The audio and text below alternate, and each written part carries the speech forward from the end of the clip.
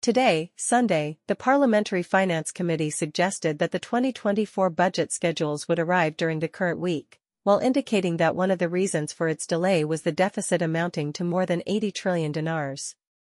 Committee member Mohammed Nouri said in a statement to Al Rabah, "The 2024 budget schedules were supposed to arrive last week, but we were surprised that they were not presented within the Council of Ministers, so the legislative term was extended."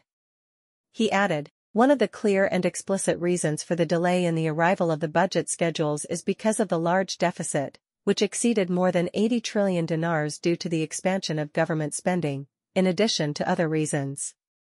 He continued, "It is likely that the schedules will arrive during the current week if there is serious work by the Council of Ministers and the government, indicating that the Finance Committee will try to shorten the time factor as much as possible to pass the budget quickly.